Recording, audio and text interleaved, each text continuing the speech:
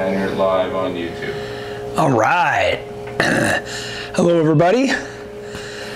It's Wednesday, October 26th, and as always, we're here to talk to you about your favorite subject of mine, Jeeps, and Jeep parts and building Jeeps.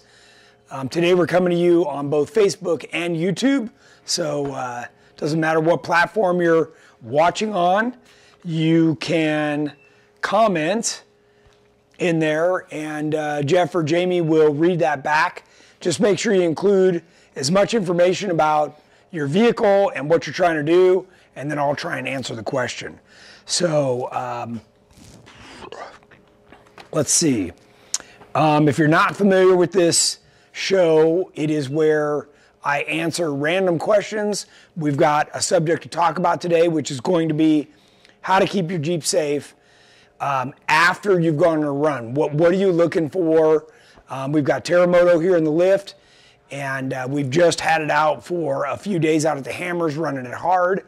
So I'm going to show you all the things to look for, and then you'll kind of know. Your Jeep obviously will look a little bit different, but the basic concept is the same.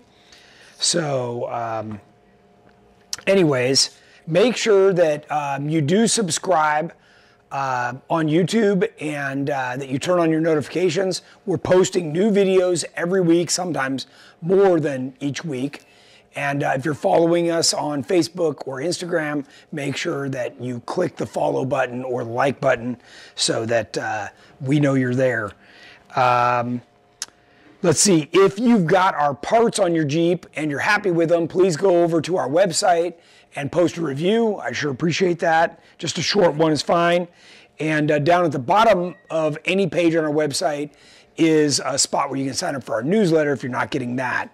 That's where we release some specials and stuff. The other thing I want to remind everybody is our app. We've got the brand new, it's free on Apple or Android. Download our app, create a profile in there, and there's a whole bunch of discussion groups that will be specific to you. And we're releasing a whole bunch of new stuff that you will get advance notice on if you've got the app. So check that out if you have a chance. All right, let's kind of get into this. I want to start with the obvious that's sitting here in front of me. I broke a front U-joint this last weekend. And I don't know, can we see that pretty good? I'm gonna walk right over here so they can't miss it. All right, you ought to be able to see that. Busted the ear right off of it, you know, compared to this side. And it totally trashed the side that it broke. So we had to cut that off and then slide this whole thing out. Fortunately, I had a brand new one and was able to do that. I was a little surprised that it broke what I would call so easy. It may have been stressed, but yeah, you don't happens. Stress things. So let's spin around, James, and look at the front of the Jeep. I'll turn this light so we got a little bit of light there. And what I'm looking for is, you know, you can see where some fluids run down. And what you want to do is you want to investigate where that's coming from. So that's like the most obvious thing. The next obvious thing is anything that's got a shiny spot on it. And, you know, that way you're looking to see if it's rubbing. You know, if it rubbed through the paint, that means it's rubbing pretty hard. I have torque sealed my stuff, so you can see here. Can they see that pretty good, James? The torque seal. Yeah, pretty good. So it's a little mark. You can, by the way, you can do this with just a Sharpie, right? But if you see that turned, then you know that the nut backed off or the tube has moved, and you'll know. You can see I've got it, you know, over here. I've got it in a number of places on my Ram. It's one of those things that gives me the quick visual to know that I don't even have to put a wrench on that. I know it's still tight. The other thing I'm looking for is anything that's sitting funny. You know, if the pitman arm's twisted, that means maybe the splines on the sector shaft are twisted. Your steering, by the way, takes a beating when you're out there, whether you realize it or not. And if you go fast at all, then it's really working hard. So I'm constantly after, you know, bolts, anything associated with the steering and attachment. You can see that I did scrape it and it's slightly bent my tie rod. So that's going to need a little bit of attention. So what I do is I pull that off and I put it in a 20-ton press. And when you straighten this properly, it actually strengthens it. So this is already 4130 heat treated chromoly. And when I rebend it, I'll make sure that it's done properly, and then that will give it some additional work hardening strength.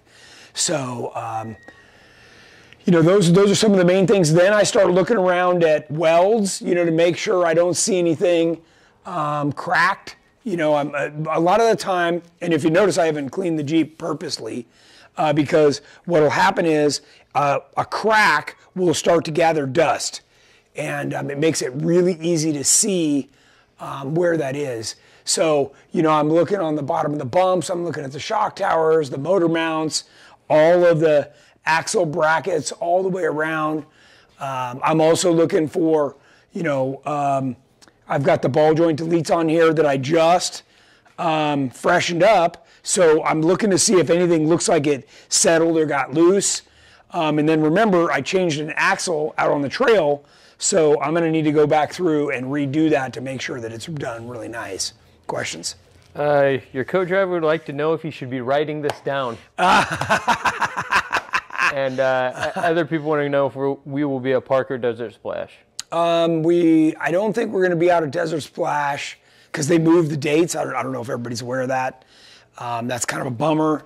It overlaps a little bit with SEMA, and that was a bit unexpected. I guess there was the people that own the park where we host the event at didn't know, and they scheduled something right over the top of it.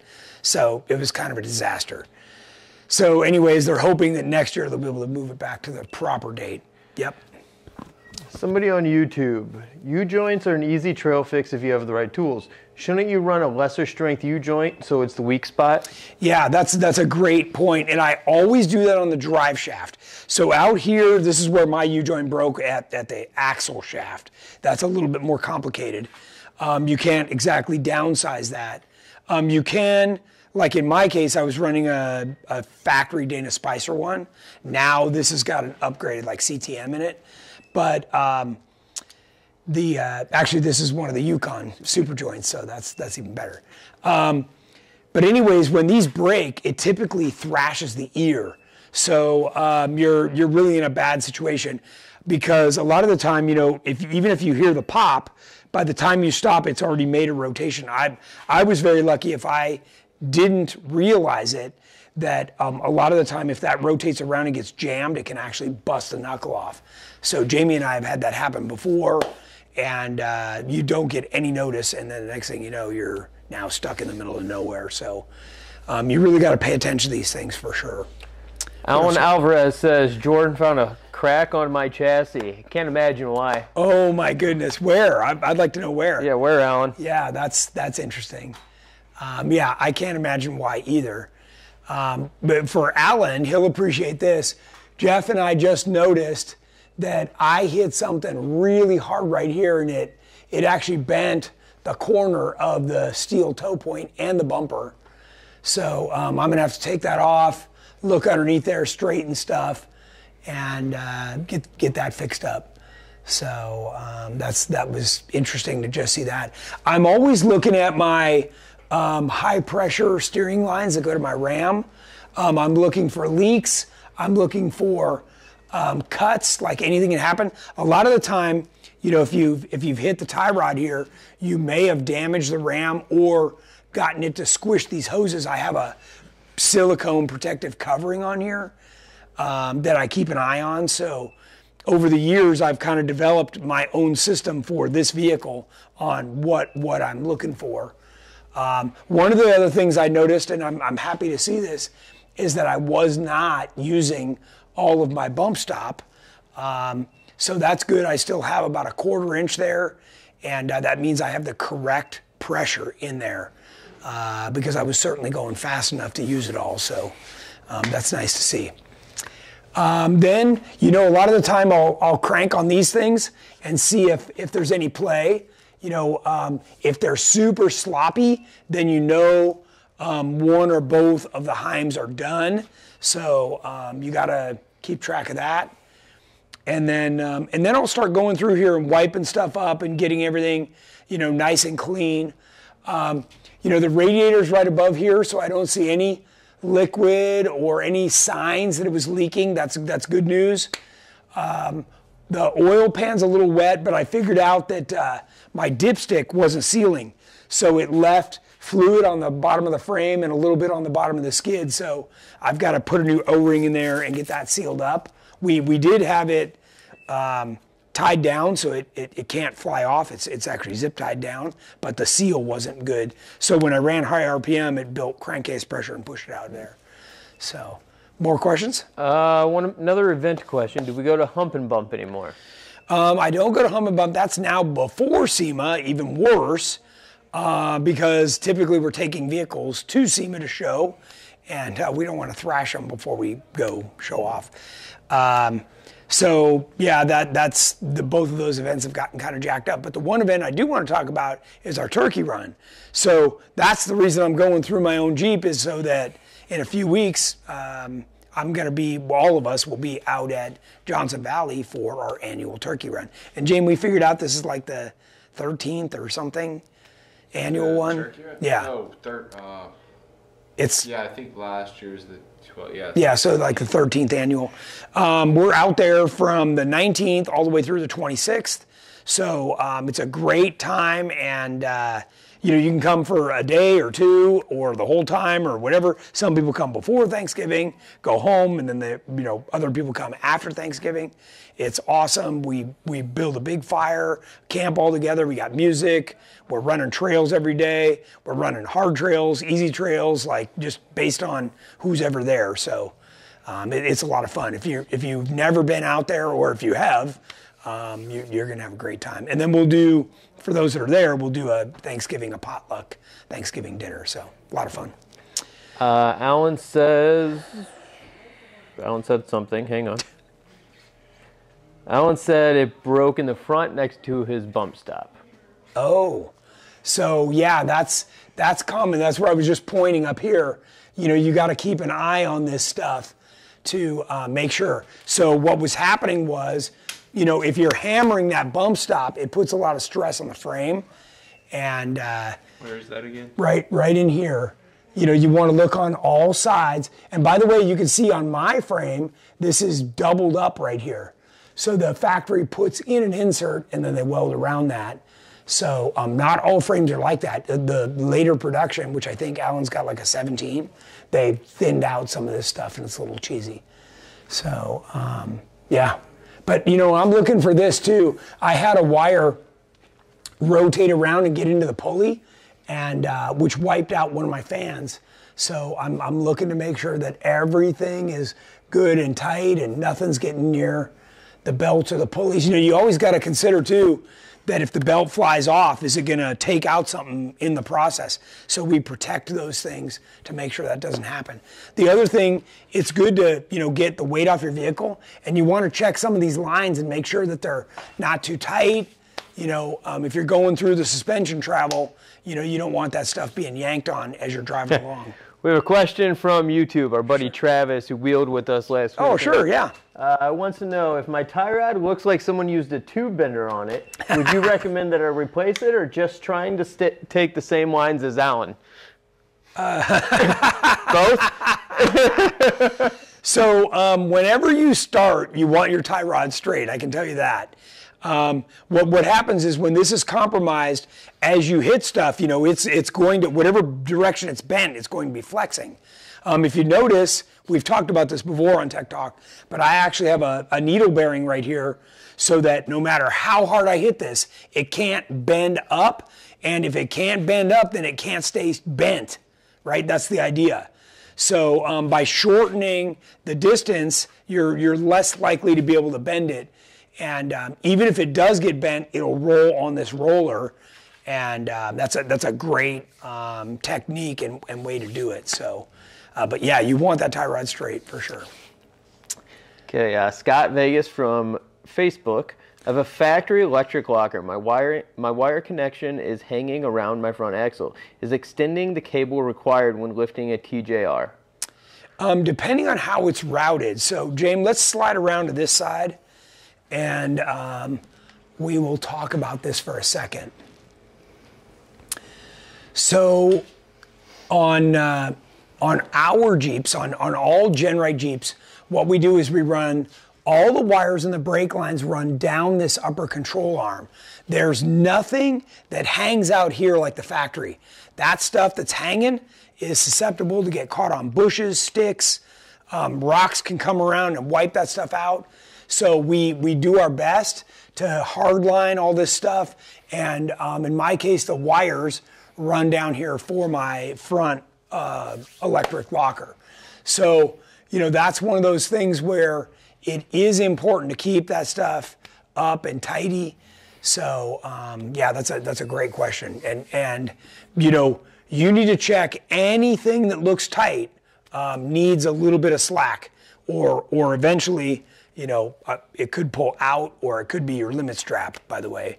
I see that all the time.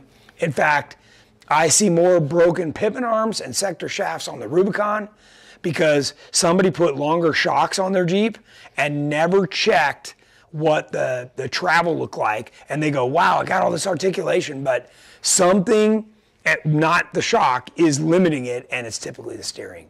So, guys, it's not as simple as just bolting on more stuff. You have to check everything, especially once you want to modify it. I mean, and an easy way to do it is, you know, you can take the shock off and see if the shock goes further than, you know, your axle is drooped. It's not hard to do. So, or you do the smart thing and you run the limit strap like I do. Yep. Can they see that right there, Jim? On either side. I run a limit strap on all four wheels. By the way, the limit strap helps to protect the shocks so that they're not getting yanked. You know, I've seen the top of the shock yanked out, but these limit straps. And again, here you can see all the hoses and wires and everything run down the brake lines, down that upper control arm, out of harm's way. So, and you can see, you know, a lot of this stuff got pretty scraped. You know, the hammer trails are definitely no joke, so you've got to look after all this stuff. And Jim Reel over at JE Reel builds me a heck of a drive shaft that I can just beat the daylights out of. By the way, for those of you that are astute, I don't know if you noticed, but my slip is not here. You never put the slip here. This would have completely beaten the daylights out of that. The slip's up here. It's actually hidden. And even my balance weight is put up here, so you can't hit it. Because once you knock that off, then the thing's going to run out of round. These are all special things that somebody like JE Reel is very good at, and you know, is one of those top companies that helps me, you know, keep this stuff together. And I'm running 1350 U-joints. I know that's a question on both front and rear. And you can see I got into the front one just enough to take off the sticker. So. Someone says, can you show a closer look on the needle bearing on the front of the steering? How does it work? Sure. Let's go back up there. I don't think we have one out over there, but can you get in there pretty good, James? Yeah. So the way it works is you weld a nut on the back, and it's actually the same nut that we would use like right here. We just weld it on here, and then this has its own little shaft and needle bearing, and it actually has a needle grease fitting inside of there, and then this little guy rolls on the outside. And these are made for like high pressure rollers. So whatever force you can generate here is nothing to this bearing. So it's a great way to do it. And obviously you've got to have a cover that you can weld to in order to put it on. But, you know, and you can see also, you know, like I've got that much, you know, can't even get my finger, and I can just get my finger behind. So by not having much that the tie rod can go up or back means I can't bend it. So these are just like simple simple things that I've figured out over the years. We have requests from people on YouTube for you to learn how to speak Spanish. Oh, People love your videos but don't understand English. que hora es?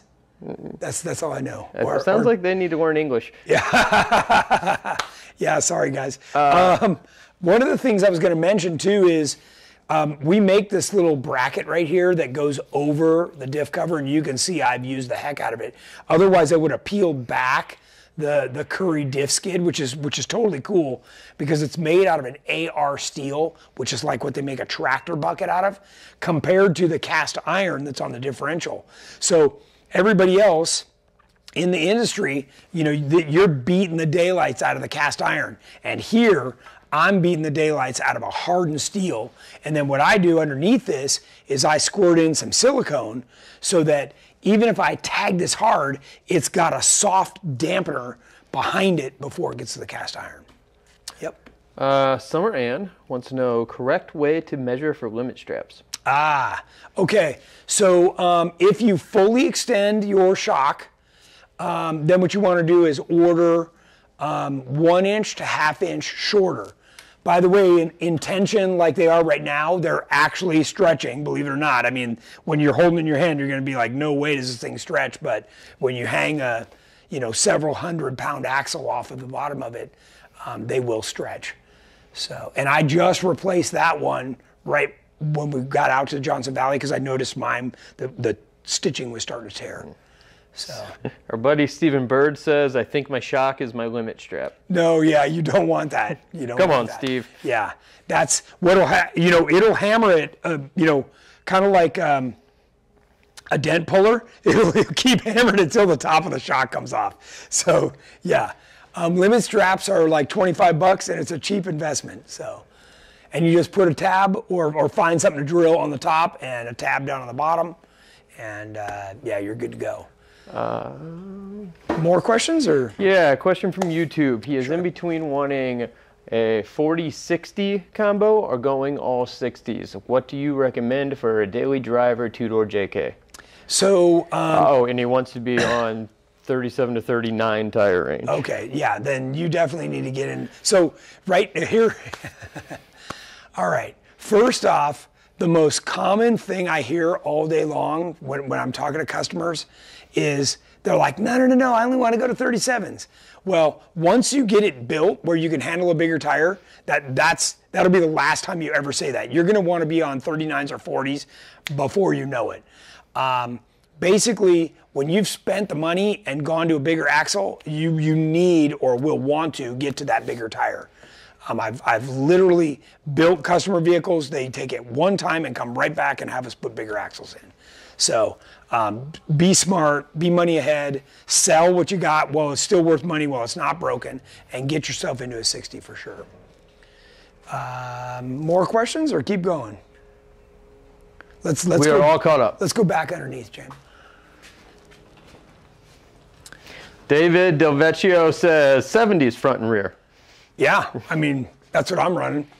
So, okay, so a couple things I wanted to show people. I don't know if they can see this or not, James, is even though I have my exhaust heat wrapped with the DEI, I don't even know, they just call it exhaust wrap. Yeah. I also built a heat shield, an aluminum heat shield, to protect my Johnny joint because there's so much heat coming by this that I don't want to even remotely damage the urethane that's inside here. And if you notice, I've switched out my Zert fittings for a low profile needle fitting so I can grease my Johnnies. And by the way, I don't know if you caught our last Tech Talk or maybe even the last two, but I showed people what you do is you pop this out. If it doesn't take grease, you pop this out, you drill, it doesn't go far, it only goes like a 1/4 inch. You drill in there, a little bit of the urethane will come out, you put the fitting back in, and then the grease will go all the way around till you get, a really smooth running Johnny joint. So those are nice and tight. If I can barely move them, I know they're perfect. And yeah, that's a perfect setup. The Jeep felt great when I was out there. It really handled nice. Everything was smooth. I had the right amount of nitrogen in the shocks. I really spent some time to get all of my preloads right, so that I had everything right. And then on top of that, as the last piece was the air bumps in the right nitrogen pressure. So that's important too. I've also built a similar heat shield right here where the exhaust comes out so that this Johnny joint on the upper link doesn't get too hot as well. And you can see here, this is the bottom of my reservoir. It is, can they see that, James? It is completely sandblasted. So because this was happening, I put on a little Dirtworks boot on here on the bottom of my shock. Otherwise, that same thing happens to the shock shaft in the spring. So those are all things that I'm looking for. And then what else to look at on the rear? Like, on the rear, yeah, you're inspecting every bracket, all the bolts, you know, the torque seal on the bolts. The bridge is a big thing. You know, our buddy Jeff right here had a problem with his bridge. And by the way, it's common. The last time we were, you know, like 8 months ago when we were out, somebody else ripped their bridge off. It just happens. So the Currys have a bolt-on bridge, but it also bolts on up here. And then you weld on the Johnnies up top. You need to inspect all these welds, all the bolts. That is, trust me, if that rips off, you've trashed your shocks, your brake lines, like you're wrecking a lot of stuff. So you really want to make sure that your bridge stays on. You know, some of you have probably noticed I have an even heavier duty version of the skid plate on the back. We call this one our Armadillo. This is actually manufactured by us. And this is 4130 chromoly. This dude is bad to the bone, and you could beat the daylights out of it. So as you see, I did. And then again, hard lines. I'm also looking to see, you know, if we're throwing that much dirt back here that we're sandblasting stuff, we're probably roosting the brake lines too. So I'm inspecting all that. In fact, you can see that it completely roosted right through this clamp. Can they see that, James? maybe. So that clamp's just wasted, and it actually busted the whole thing off. It busted the top of the bolt off. So I've got some work to do there to get that secured again. I'm looking at the brakes, right? I want to make sure the caliper bolts are still there. The crossover tubes don't look smashed. These brakes are pretty hammered. Like these rotors, they've had a lot of dirt in them and stuff. The fronts look great. All right, question from YouTube. Sure. 2005 LJ, coilovers on 37s. Is changing the slip on the drive shaft easy as just turning around, or is there more to it? Well, it depends on how you're set up. A lot of guys have a flange on this side, and they have a standard, you know, yoke on that side. Yeah. So if you're flange, you can flip it. If you're yoke, you can flip it. But if you're not, then you got to get the proper thing. Well, also like me, if you have a dual carbon, right, you need that on your transfer case. That has to be on the transfer case side. But you can see, you know, this is the same way. The slip's up here. Yep. So that way I didn't damage the slip. So. All right, one more from YouTube. Sure. 2000 TJ stock motor. Do I need to sleeve a Dana 44 as well as a truss for 37s? Are we talking front or rear? Maybe. He did not specify. I mean, you know, it's a TJ, right? Correct. Okay, right. So those were not thick wall.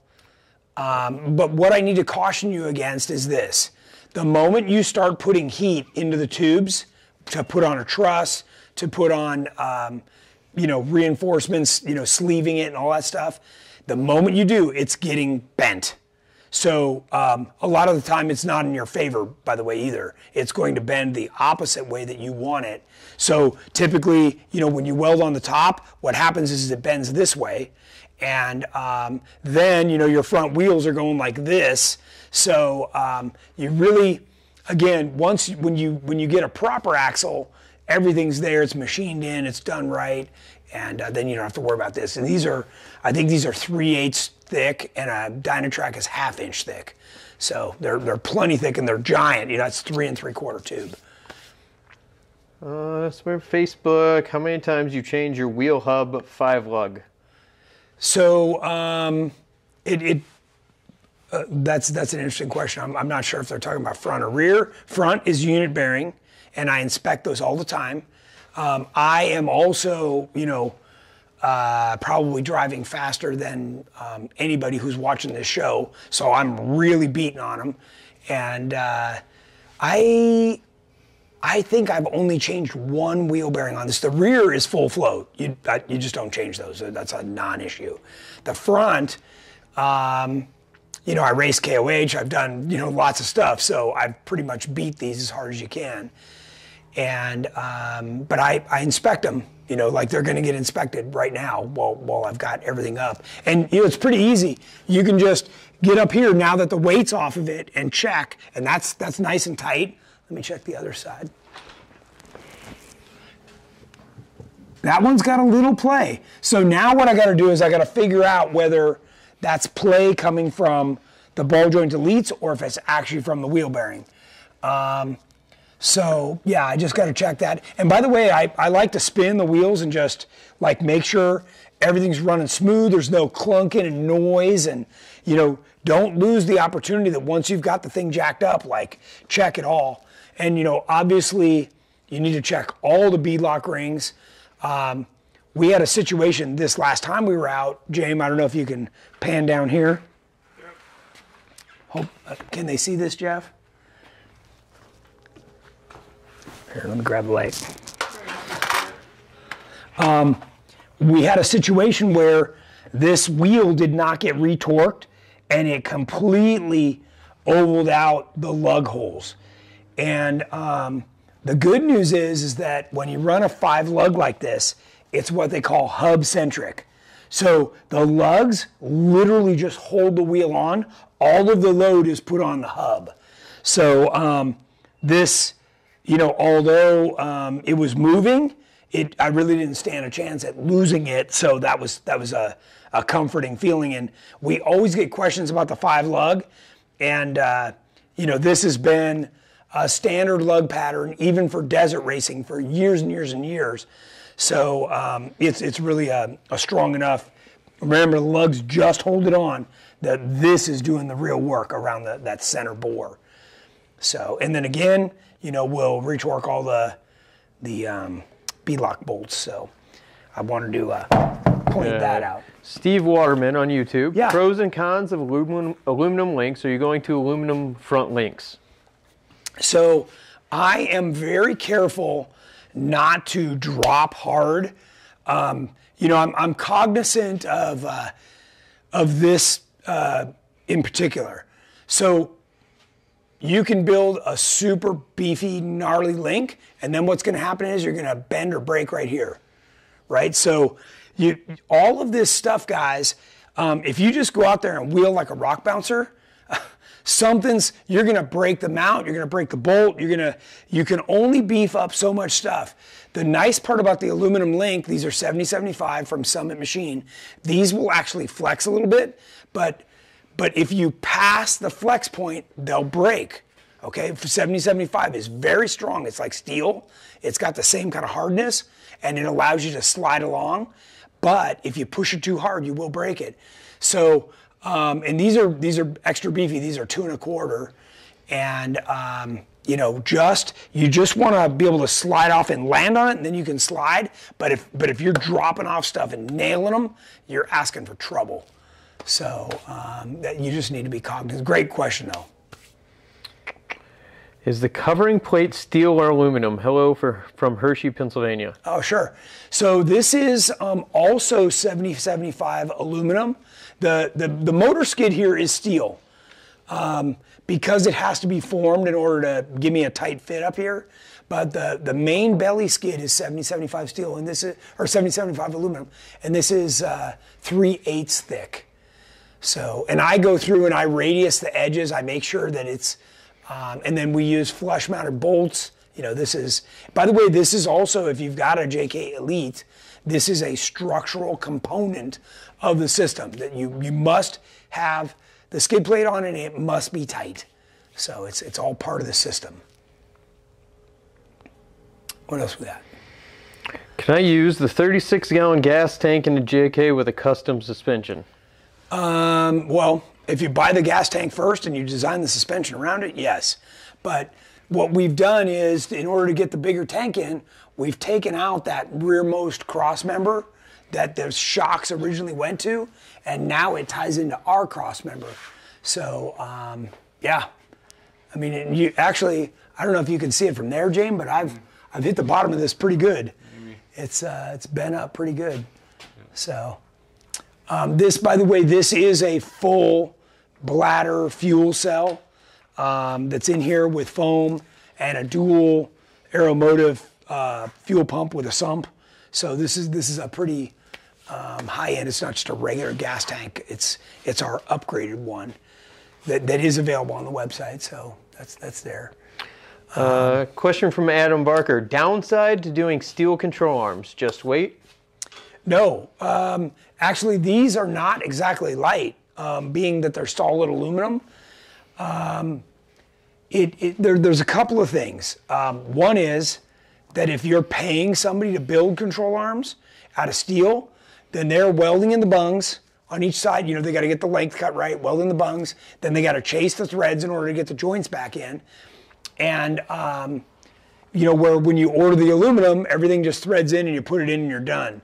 So kind of depends on who you're paying and what. They almost end up being a wash if you're having somebody else do it. The other thing that I did want to mention, Jeff, that you and I were talking about, was by running a Johnny joint on each end, you're taking the shock load out, right? So each time you're like slamming the wheel on rocks or you're hitting this, you're preserving both side mounts, right? You're preserving the belt, the joint, the welds. You know, you can only cycle all this stuff so many times before something lets go. And we saw that this last weekend. You know, when the material that you've chosen for your mounts, or if you know, God forbid you still have the stock ones, and you're welded to a much thicker tube, what's gonna happen is you'll get a nice weld, but it'll eventually just break off the thinner material. The weld and everything will still be there, but the thinner material lets go. So that's why we're very careful to run the 1/4 inch thick with the, you know, this is a 5/16 tube on the rear. So very similar materials, so. Alan says his next upgrade, dual fuel pump. Yeah, the dual fuel pump is nice. Jamie, are you running that too? Yep. So it's come in handy. Yeah, Jamie's got it on a switch. Mine's an automatic system where it senses the drop in pressure and automatically fires the other one. So yeah, I mean, you know, we're landing on these tanks, and I don't know if you've ever taken an electric motor. I mean, even as a kid, and you just whack it with a hammer. Well, if you whack it enough times, pretty soon you'll stun it and it'll stop. So the same thing happens with your fuel pump. You know, you whack that thing enough, and pretty soon it's going to be unhappy. And sometimes it's just a matter of the armature like bottoms out on the one side and just gets stalled. So it's just, you know, those things only take so much abuse. We've got questions rolling in. Okay. How is the tranny staying cool with the skid? That's a good question. Okay, so I've got a couple of things that I've done. I wish we could drop this skid, but not only have I heat wrapped the exhaust, there's also another layer of shielding up underneath here. Do you need to follow me with that, James? Where are you going? Oh, just, you know, like talking about the training and everything. I can't follow you. Okay, so the everything is heat shielded, and the exhaust, including the muffler, is fully wrapped. So what I'm doing is completely isolating the heat from the exhaust all the way out to the back. And even though the belly is flat, you know, there is still air passages right here, up over the top of the frame, you know, all the way along. And that allows, you know, some air to flow, you know, from the front here and the sides all the way out the back. So there's enough of a heat exchange to get that out. I am also running a cooler. I was going to say, should we mention the big butt? Okay, but I'm running that cooler because I'm also running a very high stall torque converter.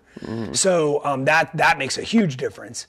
And I'm running a high stall torque converter for a number of reasons, most of which is it cushions the driveline. So when we're hammering through the whoop-de-doos, you're not one-to-one banging that, you know, entire gear set axle shafts, everything all the way through. It's actually cushioning it, so that keeps things alive. What is better, kingpin or ball joint on Dana 60? So I've seen both break. So, you know, that whole theory's out. Part of what I don't like about a kingpin is that it's very narrow, where this at least spreads it out, so you've actually got more of a bite. You know, of course, they make aftermarket C's and knuckles and joints, and there's, you know, you can spend a fortune on super stuff. But for the most part, on a 40-inch tire, we've had great success with this setup, and we sell the heck out of them. So, our buddy Gerald Clark in Canada, have you ever considered UHMW in order to cushion all skid areas? So I know that's a popular option. I elect not to do that because it, you know, you got to put on a pretty thick piece. It would have to be like 3/8 or 1/2 inch, and I don't want that ground clearance loss. You can look here, and I don't know, can they see that, James? Like the slight scrapes, like I am just getting by stuff. There's no giant gouges in this, and if I use the UHMW, what happens is it takes up that gap and it gouges. Like it'll just, like the rock will dig into it. Well, it'll stick too, so there's a good chance that at some point it's going to end up on the trail. That's right. Yeah, it just rips off altogether. I mean, we see that all the time out there. Yeah. This, remember, this is 70-75.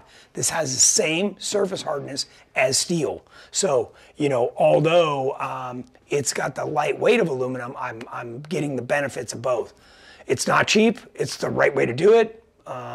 But, you know, I'm also playing in the big leagues, so you know, that's why I have it. Is steel or aluminum better for the gas tank skid? So depends how often you're hitting it, you know, how your vehicle's set up. We make them both. And when we do go to aluminum, we go to a thicker aluminum, so it does provide more protection. And remember, each of our gas tanks is put into a foam wrapped skid plate. So there is isolation. So even though we've hit it, it's compressing the foam and not directly hitting the tank. So that's a great question. And I personally would like to go to an aluminum skid, but I'm not easy on stuff, so I'm not sure that would be the right. It would save a ton of weight. I'd probably save, you know, literally another 100 pounds. And if I was just doing a desert race, heck yeah, I'd do that in a second. We are caught up on questions. I was going to mention, you know, when we broke this axle, one of the guys that was there, as we were disassembling it, I handed him the rotor and said, you know, hey, can you put this over there for me? And he was like, what the heck? He's used to his axles, which have the 1-ton brakes, and those factory rotors with the cast-in hat are so heavy. Just to give you an idea, this kind of a setup is 40 pounds per corner lighter. So that's a huge difference.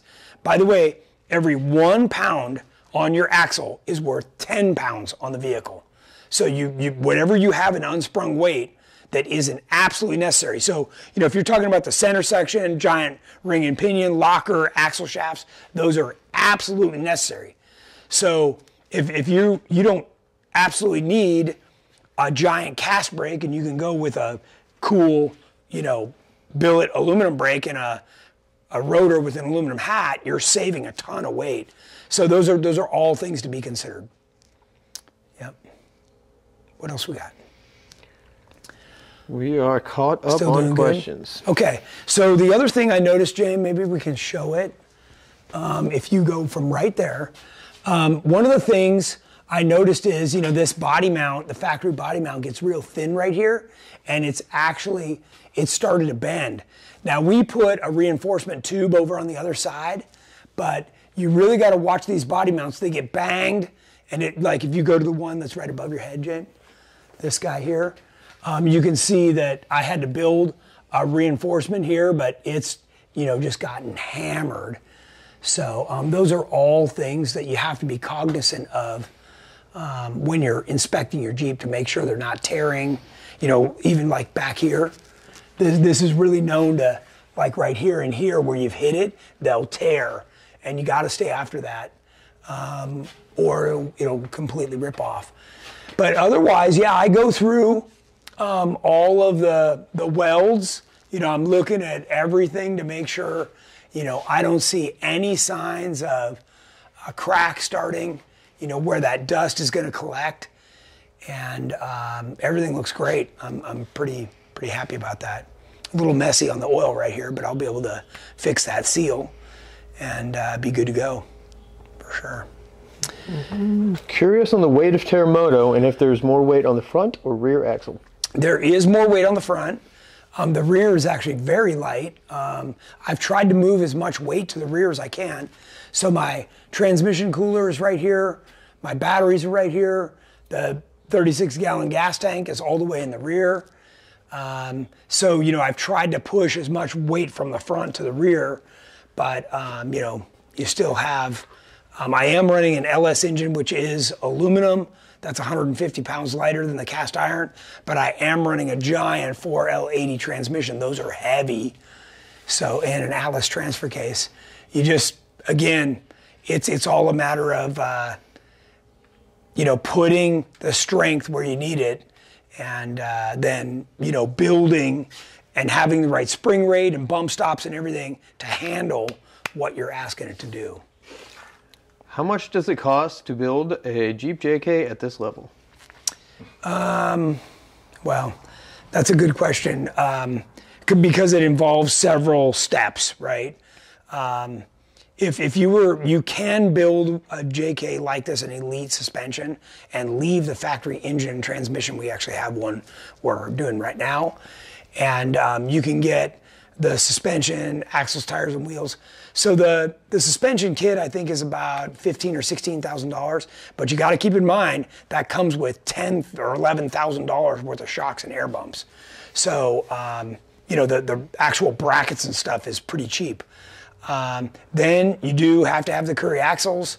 I mean, really the Curry axle in the front is the most important versus the rear.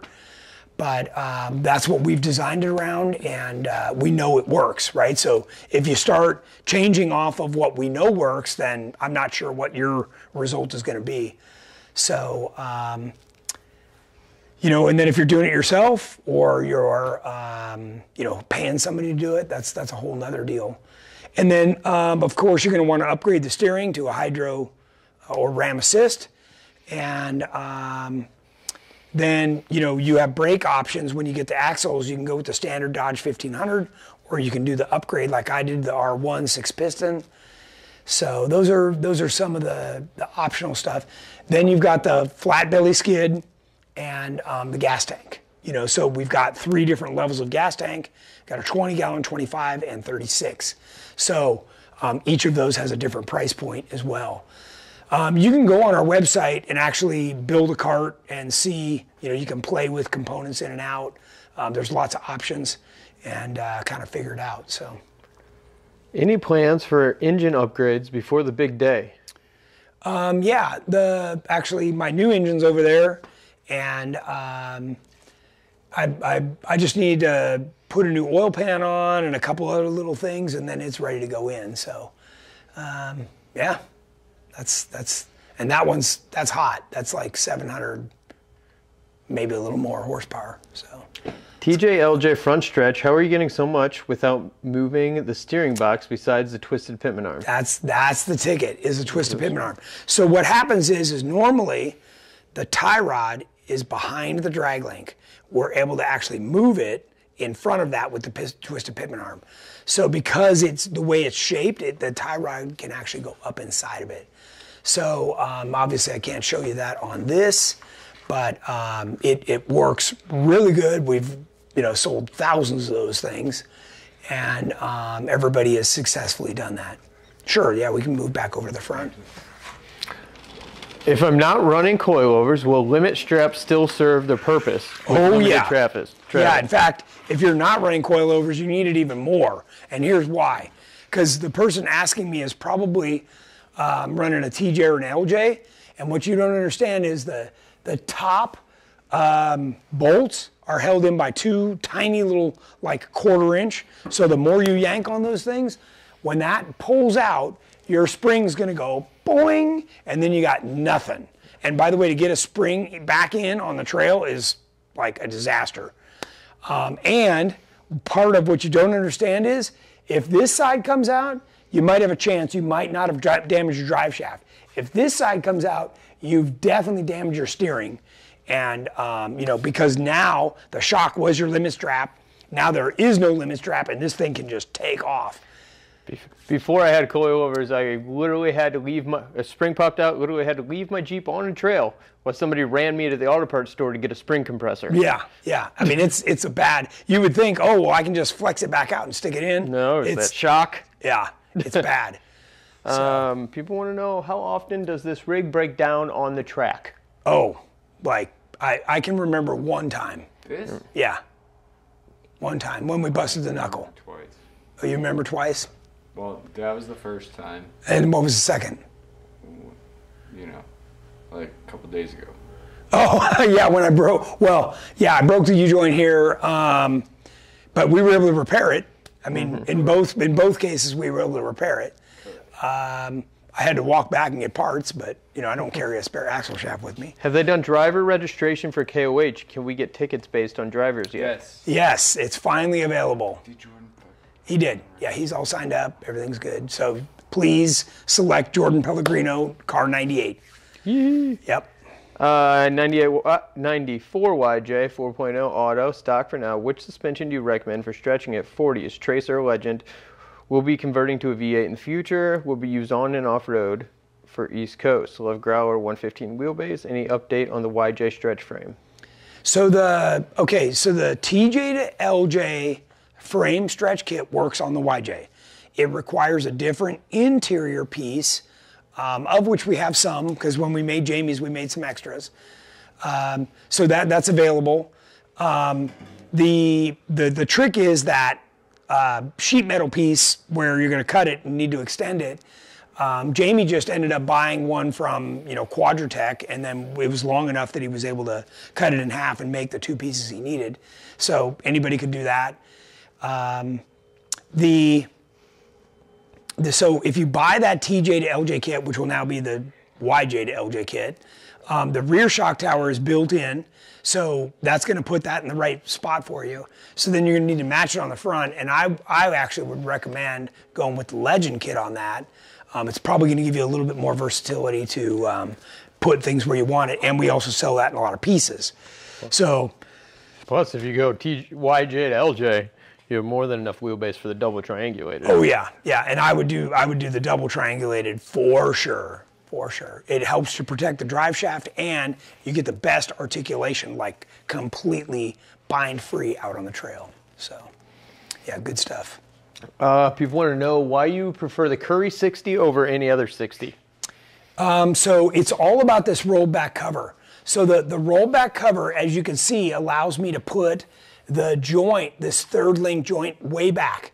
So otherwise, what would happen is, you know, in a regular position, is look, you know, maybe I could move the track bar, but I can't move the steering box. So it would be going up right on top of the steering. Right now, this travels all the way up inside here, and I mean way up here.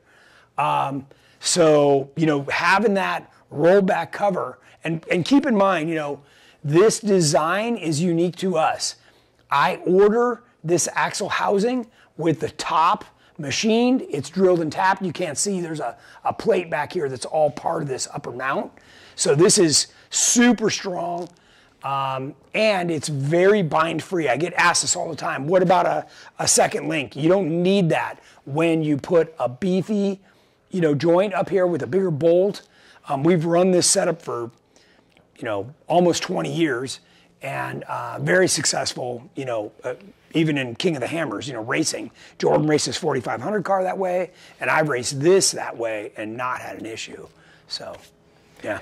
Plus, when people do four-link the fronts of their Jeep, how often do they actually achieve the right geometry? No, they never get it, and, you know, a lot of the time they're trying to do it so that they can eliminate the track bar, but you don't want to do that. What the track bar actually gives you the ability to side hill. The moment you take away that track bar, your Jeep is going to just flop over to the stops. And trust me, that'll be the scariest thing you ever experience, short of rolling all the way over. So, yeah. What else we got? Let me check YouTube real quick. Limit straps, front and rear, question mark? Front coilovers and rear. Front springs. Yeah, front and rear for sure. If you have a Jeep, you should just have limit straps on all four corners. Yeah, and we sell what's called quad wrap.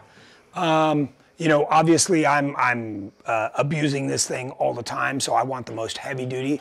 A standard would be a double wrap. Almost, you never see single wrap anymore. But what it means is that there's 4 layers on this thing, so it's really beefy. And it's just less likely to stretch or tear. So. Cameron Harris would like you to know Rhett says hi. Hey, Rhett, nice to know you're watching. Yeah, that's cool. People on YouTube want to know why you prefer the U-joint axle shafts opposed to an RCV. So actually I've recently received RCVs. I just haven't had time to put them in. And I've had great luck running the Yukon Super Joint, you know, so I just haven't been pushing to do that. The one that broke over here was just a standard, and it was like 9 years old. So I think I even raced KOH on that one, so it's been in there a long time. So, but let's back up a second. If that U-joint didn't break, what would have broke? Yeah, so typically that would have been maybe a stub or maybe the hub, maybe. I'm also running the Yukon, you know, heavy duty hubs, the locking hubs. So those, what I like about those is they're a fail to lock. So that's a very comforting feeling when you're out there. And now that I broke this U-joint, I also need to get in here and inspect this because that shock load a lot of the time can damage other things.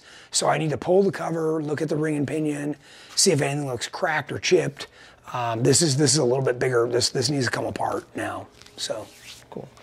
I know you've said this before and I cannot find it, but what bolt pattern backspacing all the wheel the specs for the wheel for the tracer setup? For the tracer setup. So the tracer is typically a 5 on 5.5 with 4 3/4 backspace on a 17 by 8.5 wheel. Yep.